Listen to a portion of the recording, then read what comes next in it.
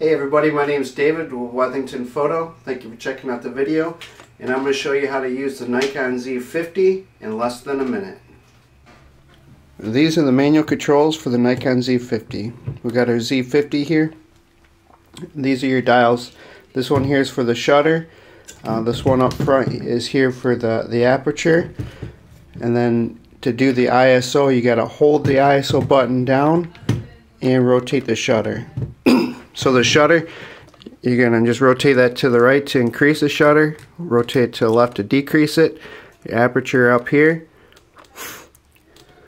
I'll rotate it to the right to decrease the shutter or the aperture, I'll rotate it to the left to increase it. And then the ISO, again, you got to hold the ISO button down and then rotate the shutter. The left will decrease it, right will increase it.